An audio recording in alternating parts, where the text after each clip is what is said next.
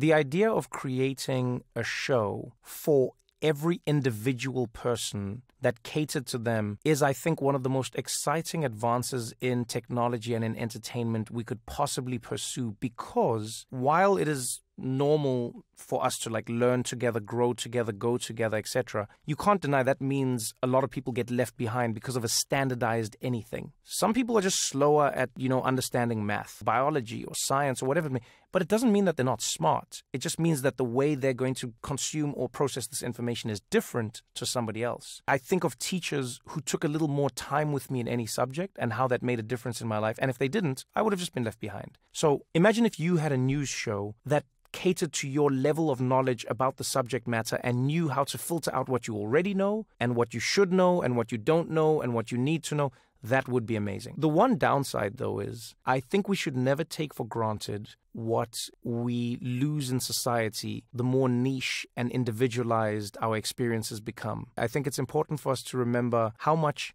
being a part of a society comes from having a shared experience of what reality is.